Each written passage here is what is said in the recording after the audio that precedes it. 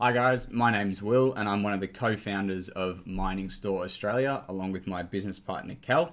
If you're watching this video, then no doubt you're looking to get a bit more information on FPGA mining, understand why people actually use FPGA hardware to mine, how people mine with FPGA hardware, and what the actual return on investment looks like. This webinar is basically being put together to answer these questions for you guys, give you guys a bit more of an understanding of who Mining Store is as well, and obviously help you to get involved with our hosted solution. Just a little bit about Mining Store and how we started. So it started as a bit of a hobby between my business partner and myself, Cal. Back in around 2015 or 2013 a little bit, we were mining with CPU and GPU hardware. As the 2017 kind of bull run came about, we had a lot of people contacting us, asking us to build them crypto mining hardware to take advantage of it all. And so it became a bit more than a hobby for us, and we founded Mining Store. What we aimed to do was basically bridge the gap for Australian investors who are looking to get into the crypto mining space, able to build, I suppose, passive incomes for people and enable them to capitalize on the cryptocurrency market. We've grown our community to about 500 to 600 members since we started. We now basically run quite an impressive community that we're very proud of, where everyone shares their strategy, talks about what's going on in the cryptocurrency space, what they're trading, what they're investing in, and of course shares what they're mining as well when they're buying and when they're selling the coins they're mining too. I suppose we've grown quite a lot. We're now Australia's largest supplier of cryptocurrency hardware. We also have grown our community to one of the biggest communities. And because of this, we've been able to take advantage of hosted solutions for mining. So in Australia, most people's electrical rates come between 20 to 30 cents per kilowatt hour.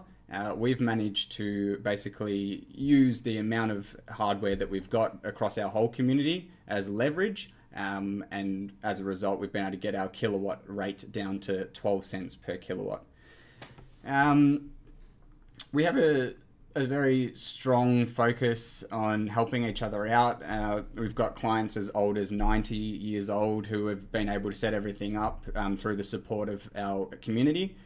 So by no means anyone who doesn't understand the technical side of things should they be worried about getting into this investment. We've structured it in a way for people to get involved on any skill set. That's pretty much the major advantage of our hosted solution. All right, so why mine cryptocurrency? Mining cryptocurrency is a really great way to achieve a passive source of income. When you're mining, you are basically paying for an electrical rate, which through our hosted solution is about $3.20 Australian per day.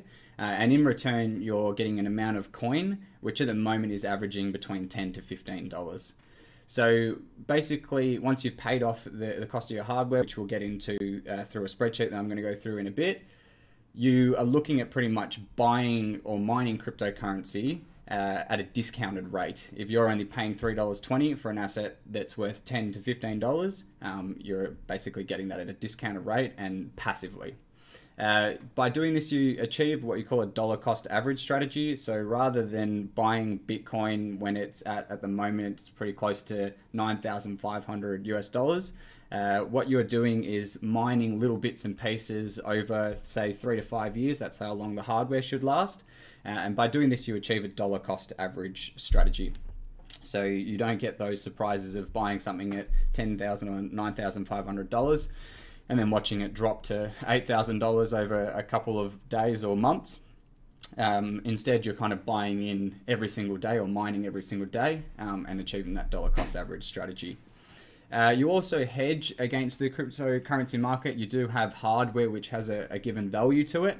Rather than being all in on a cryptocurrency or a digital asset, you do actually also have the hardware as well if you want to sell that off after you've broken even and a bit of profit, or if things start going the other way and you want to sell the actual physical chips, that is an option that's available to you as well.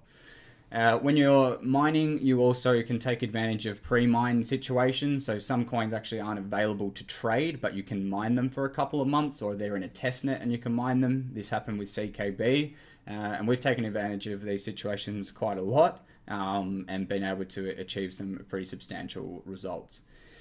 There's obviously taxation benefits as well. You can depreciate the assets, you can claim the electrical expenses, you can also look to basically set up an operation which compounds on itself, and we'll go into that through a spreadsheet in just a moment.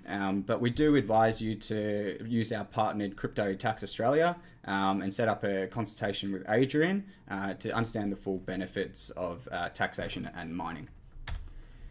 So how can you actually get started? So the first question you want to ask yourself is, what is your kilowatt per hour electrical rate? If your electrical rate is higher than 12 cents or around 12 cents, then you probably want to use our hosted solution. A, because you don't have to build out a whole shed which has the circuit boards available to set up your mining operation, or a farm if you're going for 20 to 50 or 100 units. And B, because if you're paying more than 12 cents, then you're getting a less competitive rate than what we can even provide for you through our hosted solution. So if you are deciding that you want to run your own operation and you say you have a solar farm or something like that, that's absolutely fine. We can help you set that up. The units are plug and play. So once they are delivered, we can even have the wallet, your cryptocurrency wallets for CKB, Digibyte, Bitcoin, whatever you want to mine, coded into the miner. So you just need to plug it into the power, plug it into the Ethernet or internet cable, and you're off and away mining into your wallet. But as I say, the hosted solution is what 90% of our community tends to opt in for, because of the lower electrical rate, and obviously you don't have to maintain the units either. Also with the hosted solution, it's very scalable. So you could start with 10 units and decide in a couple months that you want another 30 units, and pretty much within 24 hours to 48 hours we can get the ball rolling, and within a week we can usually get those units up and mining, as opposed to having them shipped to you. You have to set up your circuit boards, everything like that. It's a much more efficient way of doing things, so much more scalable. What will you be mining? At the moment, the most profitable coins to mine are CKB and Digibyte. There's a table there for some of the results. I've just noticed that it should actually be 26 gigahashes for CKB, and it should be 18 gigahashes, 5 gigahashes for Digibyte. But basically, as you can see in this chart, you're looking at getting around $13.20 for revenue on CKB, which comes to about $10 profit. So we've been averaging $10 to $15 for the past 6 months. And then there's some stats there for Digibyte as well. When you start mining, what you'll realize is there are ASIC and there is FPGA units. The great thing about FPGA units is, should CKB or Digibyte become less profitable to mine, you can actually quite easily switch to another coin. We can develop bit streams for it, or if there's another coin that comes out and it's profitable, we will develop a bit stream so that we can mine that. Whereas with an ASIC unit, if you buy, say, a Bitcoin miner, you're kind of stuck to mining Bitcoin, Bitcoin Cash, and very few other coins. Should they become less profitable to mine or over-mined, and you have to share profits too much with other miners, you're kind of stuck. Whereas with the FPGAs, you can absolutely diversify into different coins quite easily. One last note on that is there's a strategy called indirect mining. So if you don't like CKB or you don't like Digibyte as a coin, that's fine. You can sell that coin for Bitcoin, Ethereum, and indirectly mine Bitcoin and Ethereum just by selling off the coin that is most profitable to mine, which at the moment is CKB, and then diversifying your portfolio that way. So that's pretty much what I wanted to go through with the why, how, what, and what Mining Store Australia is about and who we are. I'm not going to tap into the community too much. There's other webinars that I go through our community and how proud we are of all that and what's going on in there. This one's specifically on the mining side. So what we're going to jump into now is a spreadsheet that we've built, which shows two different strategies. It shows a simple mining strategy versus a compounding mining strategy, and the different results that you can achieve. Before we get into this, 90% of our community are using the hosted solution, and 90% of them are also, or probably more, I want to say 100% of them are using the compound strategy. That doesn't mean you have to do that. If you want to follow a simple mining strategy, that's absolutely fine. But it's just good to know that there is a bit more to Mining Store than just buying the units. We do provide strategy, and we do provide consulting as well. Just give me a second. All right, so I am going to attach a link so you can download this spreadsheet and play around with the numbers yourself as well. But let's basically just go through it. So in this input table on the left-hand side, we can input what we feel a reasonable return is. So based on the previous data, we've been getting $10 to $15 for at least the past 6 months. So I've entered that in there, which is giving us an average of about $13.50. Everyone's different. Some clients come to us and want to start with 50 units. Some clients come to us and want to start with 100. Some just want to start with a single unit. If you've never mined before, between 1 and 10 units is probably a good place to start. Make sure you're comfortable with the investment and you understand how everything's working. And then we're not going anywhere. You can scale out as quickly as you like. Most clients start with 1 to 10 units, and then once they're all comfortable with everything and they've been integrated with the community, they look to scale out pretty quickly from there. So this spreadsheet's quite good. It does take into consideration discount rates. So if you buy 1 unit at the current time, which is just the early February in 2020, we're able to offer you a price of $3,997 per unit. If you buy 6 units, so anything above 5, you're getting a discount of $50 odd per unit, $47 per unit, and it comes down to $3,950. And this spreadsheet will account for this and change all of the data in the whole spreadsheet. So let's base this off like say a 15 unit mining farm where you get 3,800. Just for the holistic sake, I'll show you that the biggest discount we can offer is 21. So whether you're going 100 units or 21, the price is $3,750. So we're going to base this off a 15 unit mining farm. As you can see, the power cost per month is displayed here. You can see what your initial outlay is going to be following our compounding strategy, and what your initial outlay is going to be following the simple strategy. So at this point, let's go over simple versus compound mining. Simple mining is basically just mining your coins on a day-to-day basis, selling them off, say, every month. You take the profit that you make there, and you get the profit from obviously paying your power bill and then keeping the rest of the revenue that's left over. You do this on a monthly basis. Your probably return on investment will be around 9 to 12 months for your unit. And then once you've paid that off, you can enjoy the next, 3 to 5 years is how long the unit should last. So you can enjoy the next kind of, 2 to 3 years of mining and enjoy that passive income. A compounding strategy is basically what you're doing is you're paying the power bill every month, and you're using all the coins that you've mined to invest into new miners. Okay. So basically the profits on a simple mining strategy, here's the numbers. As I said, I'll attach this sheet and you can go through it. And then there's a compounding mining strategy. As you can see in month 1, you start with 15 units. And you actually have enough to buy 1.62 units. Obviously, you can't buy 6.2 of a unit. So you buy 1 unit that month, and you have some money left over. And every month you do this. So in your second month, you can buy 1 unit. In your by your third month, you can actually already be buying 2 units a month now. So you can see this kind of compounding effect happening. And you keep doing that for the whole year. And you actually end up with 45 units by the end of the year. Bear in mind you have paid the power bill out of your back pocket as well. And if we go back to the inputs table, what we are left with here is basically $57,000 outlay for the 15 units. Plus, at the start of the year, you have 15 miners and you're paying power, and then incrementally increasing every month. By the end, you're paying for 45 miners out of your back pocket. So over the whole year, you've got $31,000 in costs, leaving you with $88,000.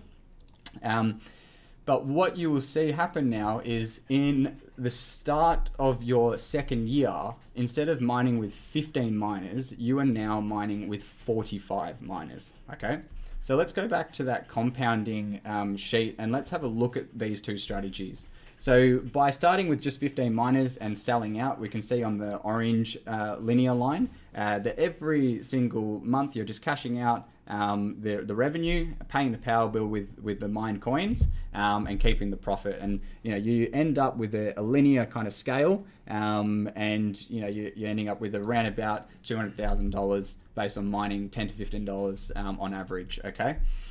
In the compounding strategy, your return on investment goes down in the first year, so you pay your initial outlay, and then you're also paying power out of your back pocket, so you're going down, which is this blue line here.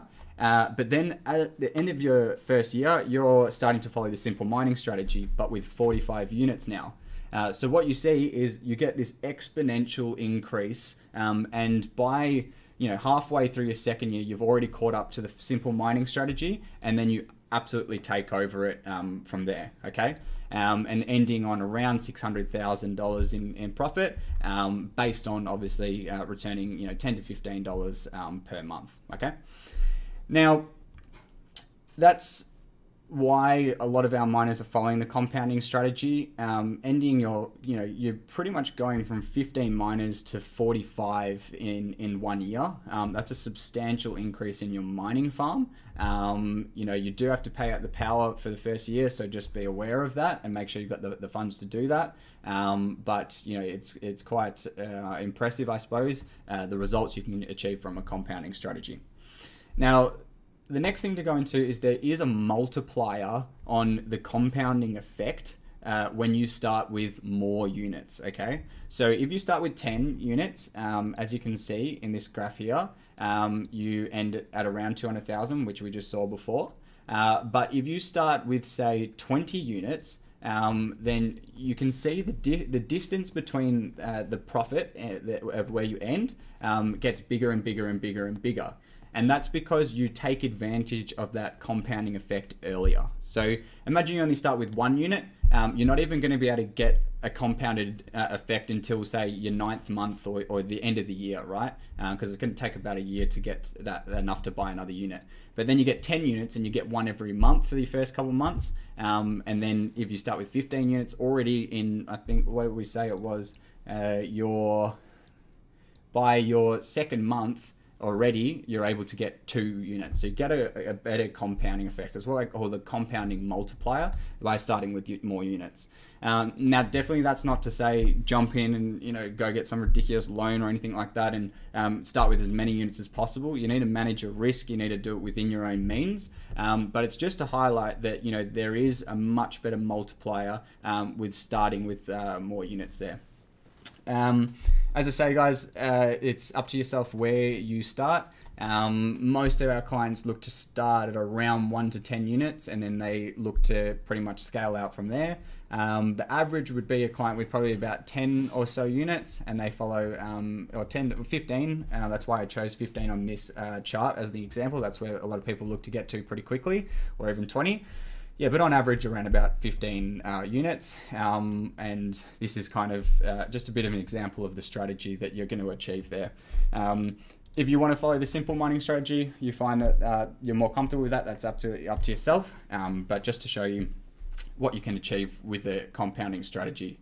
Guys, thanks for watching this webinar. If you have any questions, you can leave them in the link to the YouTube channel. I will link this mining strategy calculator in the YouTube channel as well. If you've downloaded an ebook like the Bulletproof Guide to FPGA Mining, you will actually be emailed a copy of this calculator, which you can play around with yourself.